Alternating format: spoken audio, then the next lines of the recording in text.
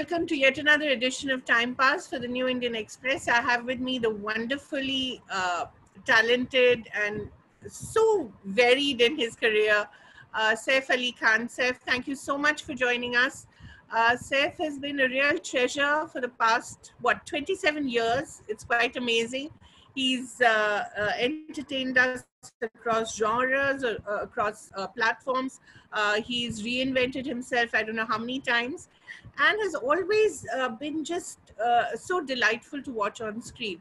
Thank you so much for joining us, Saif, and for being a voice, a very sober and sane voice in these very trying times. How have you really negotiated this whole period? First, of course, I have two messages for you, Saif. I'm sorry, I've not even given you a chance to speak. One is to congratulate you on Kareena Kapoor's 20 years in cinema, and two, to congratulate you for being Taimur's dad. So that's out of the way. Well, I mean, the former had absolutely nothing to do with me, and the second one wasn't very difficult to produce. It was quite a pleasure, in fact. I hope so. But really, Saif, you've been such a remarkable actor, and you've reinvented yourself so many times. What have you been doing these last 3 months? Have you been reading, watching cinema? What have you been doing? Ask me, what have I been doing the last 3 months? My God, it's been literally, well, we try and make some kind of a routine, which is slightly collapsed recently. I think we need a new routine. But reading, I think the most special thing has been spending some quality time with young Taimur. Yes. And because one of us is usually traveling or working, and in the lockdown, you know, we've really had a chance to be together without any of us going anywhere, which I think has been the most special part. Apart from that, I've been playing quite a lot of guitar and trying to improve that, and reading a lot, and practicing a bit of language skills. Just, I thought that we shouldn't lose this time. And I mean, there's a certain amount of time you get for personal things in life, at least I do, in between work and family. So the way I'm looking at it is, let's say that we've got all the time now, you know, so we shouldn't waste it. And when this is over, we shouldn't feel that, okay, I didn't do any of those things, you know? Saif, you read a lot of history. I know you read a lot, and you read a lot of history as well. What does history teach us about the times we're living in now? Well, Have we been here before? Yeah, I think we've been here many times before, and all kinds of things have happened in the past, actually probably much worse than this. So, you know, the things that come to mind are things like the plague, the Black Death. Right. In fact, one of the things I was reading was, it's a book called The Decameron. Right. Sorry.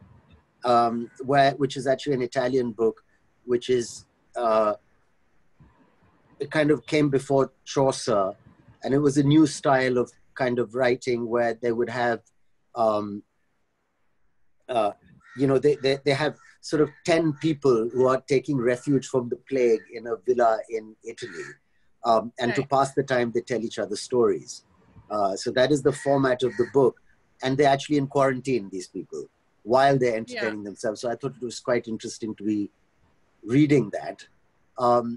There's also things like The 1001 Nights, which is another kind of a desperate situation where a woman is, where she's trying to buy time. So she's telling a story that is holding a, you know, her potential murderer's interest night after night after night. So, which is a quite, you know, similar to how I'm feeling. So I thought that would be an interesting thing to read.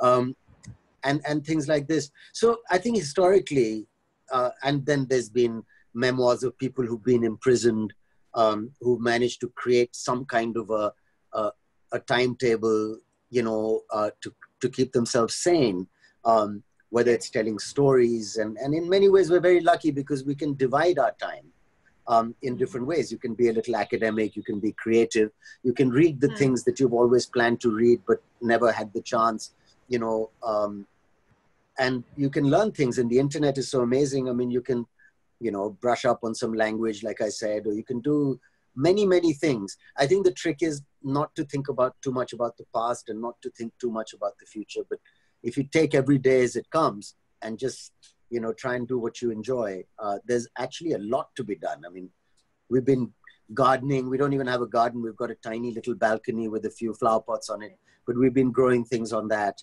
And, I've been cooking a lot every evening. I actually prefer the evenings, I'm sorry to say, to the mornings, because every evening I try and cook something. Okay. And I really look forward to that.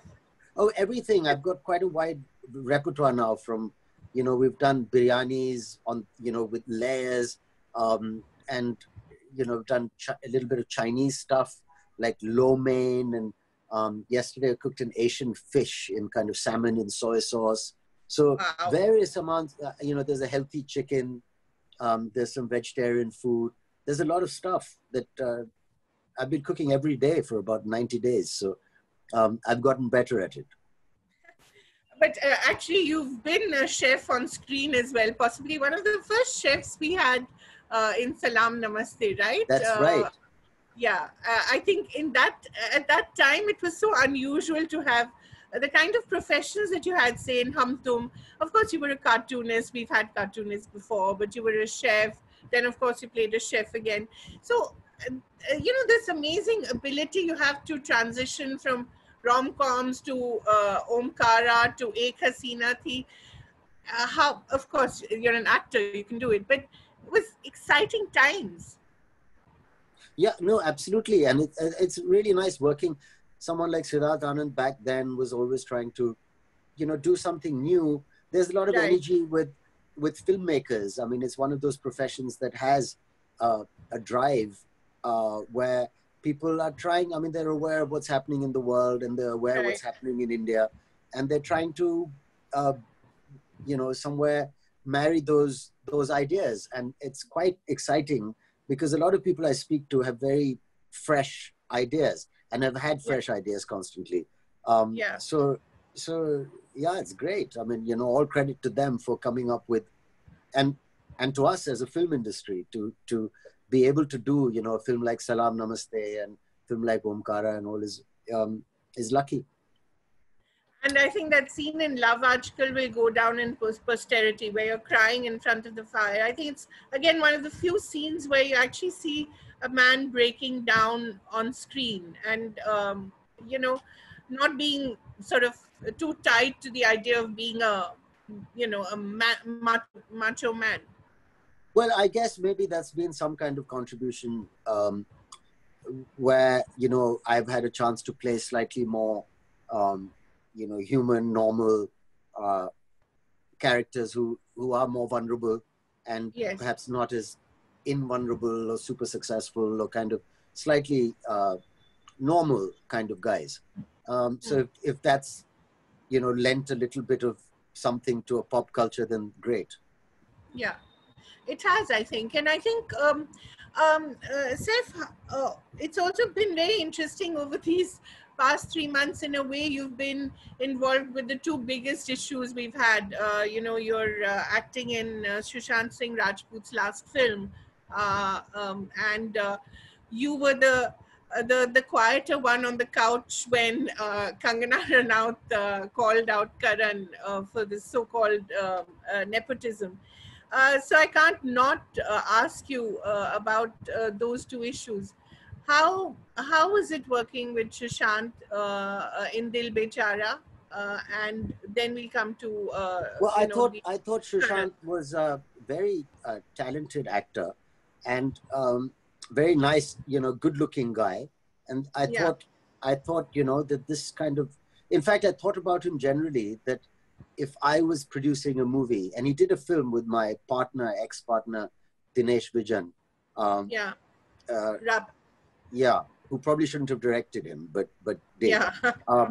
And he was very, I thought this is, a really bright kind of future because he seemed to have everything. I mean, he looked very, very good and he was talented and he'd been very successful as well in his career. So when I came across him, he was very polite and very nice because I was doing a guest appearance in his movie. and the way things are in the business, they weren't actually getting an actor very easily to just come in and do a guest appearance. I think people tend to think a lot about doing something like that, you know. And there's, I think our generation, there's a few of us in my generation who really wouldn't think too much about helping out sometimes. And I think he appreciated that. So he was really nice. And we met in Paris. That's the only time I've really met him. But he was warm with me ever since. And I'd met him a couple of times after that. And of course, he worked with Sarah. Yeah. But my experience of him was someone really supportive and nice. And, you know, he seemed very bright. And he was being, you know, he was being very nice to me. And he wanted to come over and have a chat. And he said there's many things he'd like to talk to me about, like astronomy and philosophy. But I got the feeling he was a bit brighter than I was. So I'm not sure what philosophy we would have discussed. And, you know, what do you think of the backlash against Karan Johar? You've been someone who's worked with him quite closely. And I think, again, Kal Ho Na Ho was quite a remarkable film for its time. We possibly didn't appreciate it completely. You know, I had absolutely no idea what Kangana was saying on Coffee with Karan. That's why I was so shocked, because, yeah. I mean, I think if you come onto a show and if you've got an agenda prepared to kind of, you know, take the host down, my mind doesn't work like that. So I don't understand. I mean, you know, so I was a little surprised, obviously. But these issues have absolutely nothing to do with me, and I tend to find myself in the middle of them. So maybe I should think through it 3 times before commenting. But as far as Karan goes, I mean, I think somehow he's made himself this very large symbol, you know, and that symbol, and since he's put on so many different hats and has been in so many different places, it seems that, like what happens to symbols sometimes, he's attracting, you know, a lot of flack for that. Now, whether it's all deserved or not deserved, I'm sure it's not all deserved. The truth is always very complicated, you know. Yes. There's much more to it, but unfortunately, people aren't interested in the truth. They're just interested in symbols, and there's a symbol for something, and he just happens to be at the moment a symbol for something that is not very popular. Yes. I hope that tides over. And I hope the better things that he is known for, primarily for being a filmmaker and a very successful producer, these things shine through, and that is ultimately what he should be known for, and I'm sure will be known for. But I don't know, these are very turbulent times, you know, like there's been, I think what it is we haven't had a revolution, you know. Yeah. A lot of cultures that I'm familiar with or that I've read about have had very bloody revolutions. I mean, for example, the French Revolution was something that really took the matter of privilege and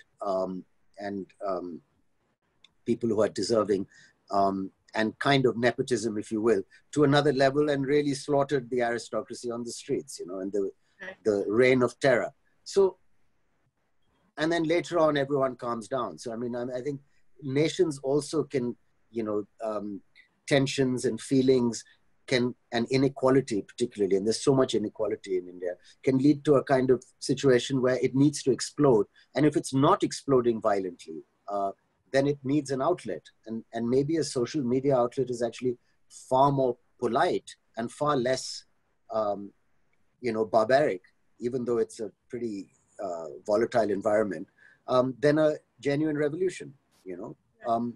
But I think it's a similar feeling that would normally lead to a revolution.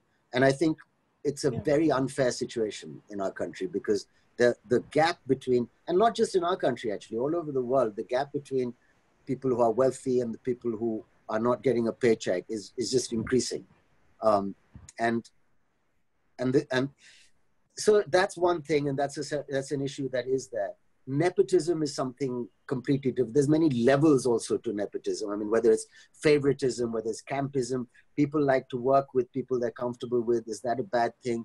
Nepotism in its purest form, I mean, is something that even I've been a victim of, but nobody's interested in that. I mean, businesses work like that. You know, I'm not going to take names, obviously, but somebody's dad has rung up and said, don't take him in the movie, and all that happens. It's happened to me. So I don't know what to say. I say that more than ever, I'm really happy to see so many kids from, the Institute, from NSD, from the Film Institute coming to the foreground. I've worked with people like Nawazuddin. I'm seeing people like Pankaj Tripathi becoming such household names with the work they've done. So, and I've heard Sushant, who probably shouldn't be dragged into this, say himself that yes, nepotism exists, and yes, there are a lot of people who also have made it through their own steam. And I think that's a struggle that'll be ongoing. And as long as people continue to get a fair chance, that seems to be the way of the world. But I really think it's not okay to give people, from certain backgrounds, chances over people who have more talent. So, okay, so, I hope I'm not rambling, but the ugliest thing in nepotism is when somebody who is talented and has ability is replaced due to nepotism by somebody who isn't as talented and isn't as I have no explanation for that. I'm sure that's happened sometimes, and I'm pretty sure it'll happen less and less, and I'm sure it happens in every department of the country. And it's just one of those things that a developing nation has to deal with, where, the existence is a constant struggle. At least society and history show us that we're constantly struggling with trying to change preconceived notions, whether it's racism that has to be questioned, attitudes are questioned all the time. And these are areas that need fixing. And I'm sure with, argument, with dialogue, and with, demonstration, there will be some kind of good change coming out of it. It's certainly become a burning issue that is, but I see in Indian films and in our movie industry, a huge wave of so many actors. All these young top actors, who've come up on their own steam rather than have godfathers or fathers backing them. I'm very happy to see that. Yeah, and the directors and the writers, they're bringing in a completely fresh idea of storytelling from very different parts of India as well. India is not a very old independent nation. Of course, we're incredibly old. The soil of this country, I always say, I think the cow is a perfect symbol for us. I've driven in Rajasthan, and you just see this peaceful animal that seems to have seen it all, It's seen it all. And it's watching it as it's like a natural speed breaker, because people who drive fast on the highways have to slow down and kind of, anyway. That's interesting. That's possibly one of the reasons why it's worshipped as well. I don't know. Absolutely. I think I spent a lot of time looking at cows on my time in Rajasthan, and I thought it to be a very beautiful, very peaceful, very wise looking animal, who's seen everything come, empires rise and fall and all this kind of thing. But as a political entity, 1948 is not that long ago. So a lot is adjusting. And there's been an attitude, and probably a colonial attitude, that, Indians are a certain way. And Virat Kohli and his cricket team has kind of shrugged that off on the sporting field.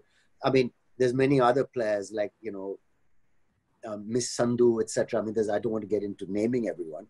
But we're changing our own image in various ways. And even politically, we're changing our image. And there's a lot of things happening. So it's an extremely turbulent time. It's an exciting time, because this is what leads to development. Right. And Saif, when you look around at the stories that come to you, especially, you were possibly one of the first big stars to take to, the OTT platform as it's known. What attracted you to it? The long form, the leisure of storytelling, the way the character could develop, the slowness of things? No, it is a well, okay. The idea behind Netflix is to change. it's a very revolutionary idea, actually. What historically and traditionally, we have been taught that the smaller the screen, the smaller the paycheck, the smaller the idea, and the smaller the whatever, And unfortunately, the entire infrastructure, even the psychological infrastructure that goes along with it changes, and it's not as good. So it's probably better to be in movies, is what we've been told. But that, I think Netflix completely wanted to challenge that no, you could have a better viewing experience on your phone or at home than you could in the theater. And therefore they spend money, and money is the key. They spend money, and they have talent writing, and they have talent acting, and before you know it, you've got a big budget thing happening on a small screen. So that's a revolutionary idea. And it's changing. The fact that we've got all these digital appliances like phones and computers everywhere, to create content for that seemed just like a really nice platform, like how an actor would do a play, in a theater, or would do a film for the screen. You would do something for the web. And all of them should be slightly different in terms of content, like you said. Ideally, the web should probably be a long form kind of story where you could get into a saga, for example, like let's say the Mughal Empire, or the story of, the East India Company, or something like that, with proper costume drama, taking your time to tell a story. And when Netflix offered it to me, and I mean, I've been watching Netflix shows, and I knew that Narcos, was this global phenomenon. And when so they tried, when they came to India and said, we want to make an original series, it's not something they do very often. So it had all the right things to it. A female actor, co-star of mine, told my manager that, oh, is Saif doing television now? Because they didn't get it. It's not television. It's a streaming service for a platform that is a revolutionary platform. So, I mean, it was a no-brainer doing it. It was one of the best experiences of my life, because everybody working on it was trying to be clever. I mean, very often, sometimes, if you're in the right movie and you're doing the right thing, that if you do a movie like Tanaji and you're working with, that director is trying to be, as creative with his computer graphics and his largeness of story. So you feel you're at the edge of something, the cutting edge of something. But sometimes when you do mass cinema, you're not trying to be clever. You're trying to be understood by as many people as possible, which is different. Here you were just trying to be as technically, emotionally, like as an actor, as clever as possible. And that's such a good feeling for a human being who's an actor. And Sacred Games 3 is coming up? I don't know. I think the story, who knows? It's a lovely character. I would love to revisit it. If somebody offered me if Netflix offered me a part as Sartaj Singh again, I'd be very happy to do it. I could do it really well because I'm quite familiar with it. Yeah, and whoever thought you'd be playing a Sardar, you've already played this sort of rural UP guy in Omkara, but playing a Sardar was fun. I loved the way you dug into the parathas. No, I really enjoy playing a Sardar for many reasons. And one of the reasons is I think the turban looks amazing, And you were one in Love Ajkal as well, of course, the first Yes, part. but that was the first time. And this is something I actually lived for much longer. And by the time the second season rolled around, I think I'd really grown into it. And I mean, it looks really good, so you feel, slightly regal anyway with that turban on your head. And of course, it's actually really, in the heat, it's a nice thing to wear because it kind of stops you sweating, and it's actually quite cool. So I really enjoyed it very much. I think it looked great. When I see that piece of film, I really don't look like myself. And that's always nice, when you're like, okay, I can no longer see me. I finally checked out, and this is the character. Has that happened to you very often? No, but it does happen once in a while, which is something. I mean, apparently it happens to Al Pacino all the time, but It happens sometimes. It's where you're trying to get as an actor, and you can see it, and you can see it. I can see it on screen, and then sometimes you're like, okay, great, now I've gone. And the idea is to, practice and rehearse so that the quicker you get out of there and the character takes over, the better. But it happens. It's happening more and more these days. Yeah, I think in Lal Kaptan, I felt that in Lal Kaptan as well. Well, Lal Kaptan is a really nice effort, and I'm proud I did it. And I think my wife deserves an award for letting me go for 6 months to play, silly buggers in Rajasthan with that bunch of people trying to make cinema. Like Deepak Dobriyal also, gave his life and soul to that. Really impressive performance from him. And Navdeep's kind of like a one-man show. I feel now, I wish the film should have been a little more like a superhero kind of movie than a Western. We should have really approached it as a different genre, but I wanted to do a Western. I love Westerns. And I had a really good time doing it with him. He's great. It was a lot of fun. Very difficult to kind of try and make that character convincing for me. I've never had so much stuff on. But after doing it, I understood what period films are. I understood that every bit of, costume kind of tells a story, so you need it. And I also developed a tremendous amount of patience having makeup done for a couple of hours. I've never done something like that before. I know people have done prosthetics. It's something I don't look forward to much, but to do it every day and just kind of tune out and live that role in that film. I came back as a slightly different person. It was, 6 months, and then, people used to tell me I'm looking different while it was on. So some of these experiences change you, Change, yeah. Saif, it's hard to believe, but you're going to be 50 this year. Yeah.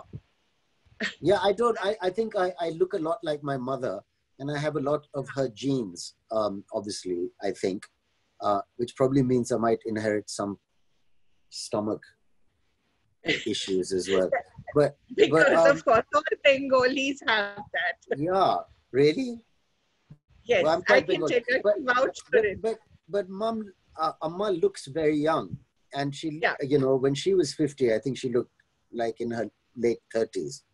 Yeah. So that's a brilliant gift. Thank you, Mummy, for an actor, especially a Hindi film actor, where youth and beauty is probably paramount.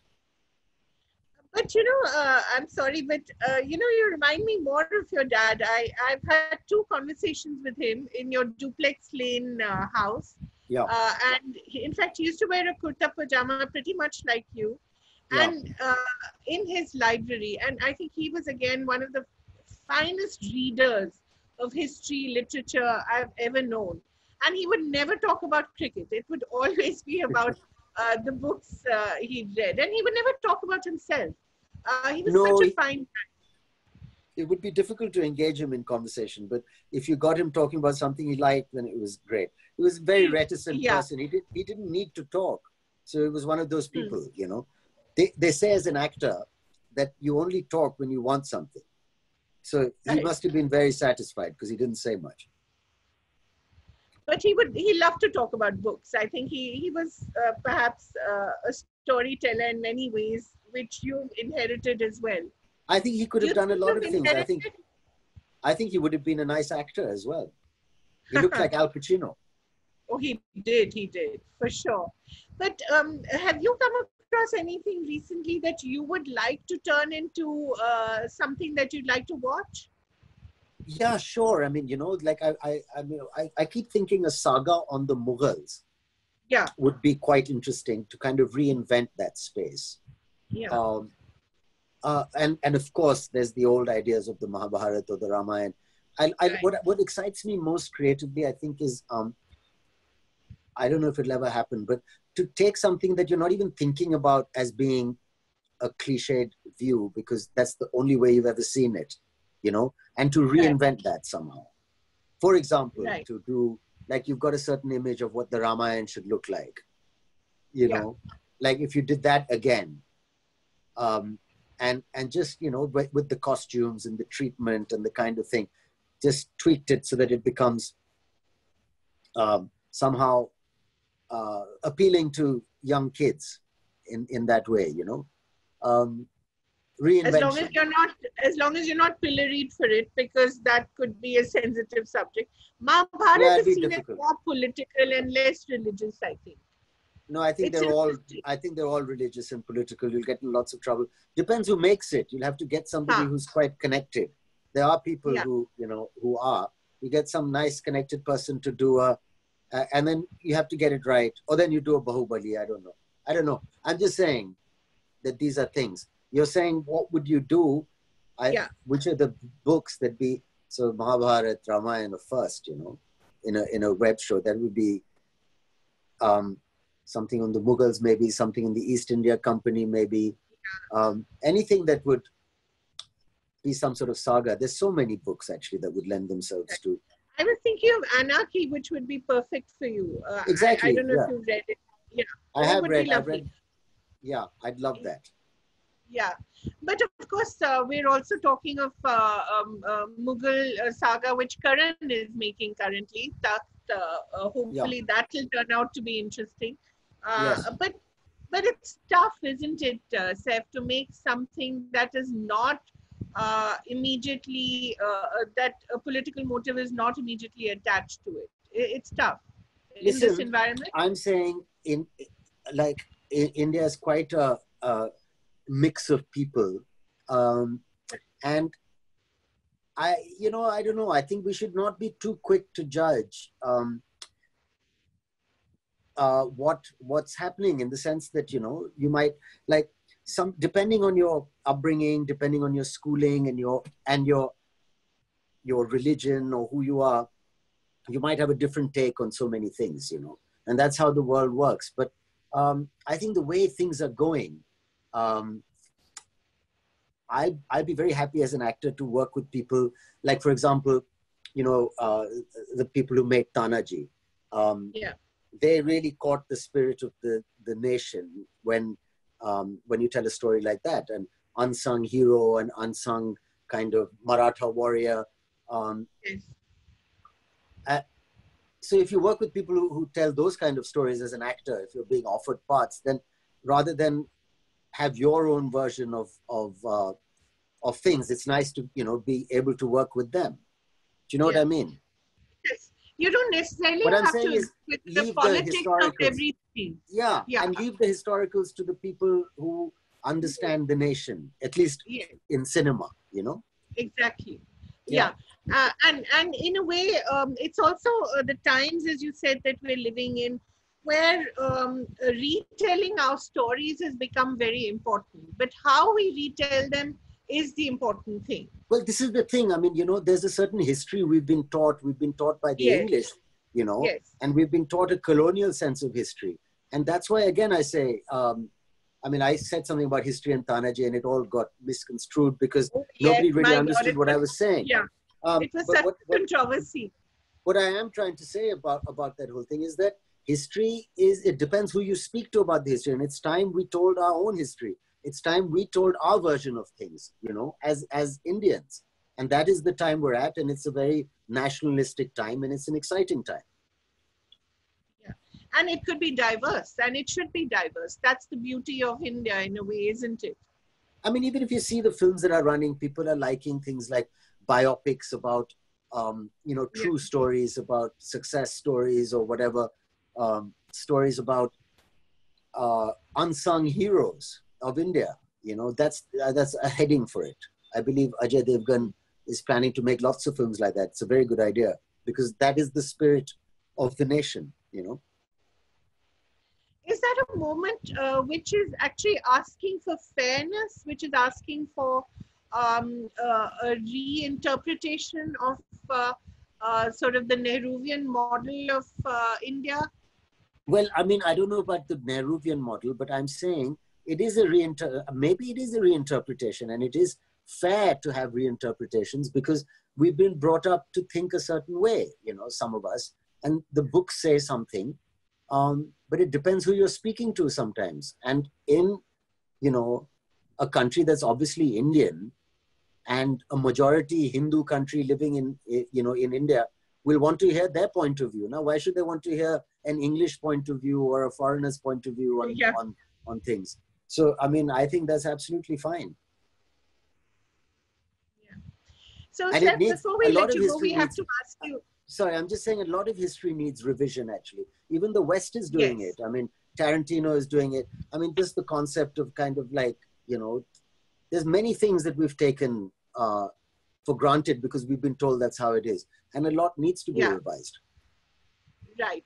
So that's interesting to hear, Saif, because sometimes we tend to get so polarized in the debate between left and right. We tend to ignore some of the good things that perhaps the right wing is also, in a way, trying to tell us. I mean, it's very difficult to be emotionally and intellectually honest today, isn't it? Well, I don't know about that, but I'm saying before judging, you know, a certain school of thought, you've got to understand what the ground reality is. Like, because there's inequality in the country, there are people who certain issues are much more important than to people sitting in ivory towers in very comfortable homes talking about other things. Of course, issues like freedom and censorship and all those things, because the intelligent people have seen what happens when dictatorships take over or all these kind of things. So alarm bells are rung and people do talk, but you've got to understand, like in a developing nation, I think everything that's happening is kind of bound to happen and is very understandable also, you know. What is the one thing that you'd like to do the minute the lockdown ends? Travel, go to shoot a movie, to go to work. To go to work. That's the first thing I'd like to do, is to start filming. I'm missing working.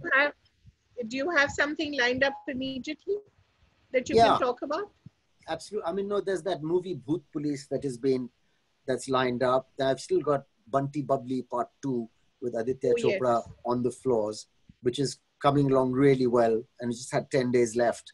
And then we got, you know, blocked.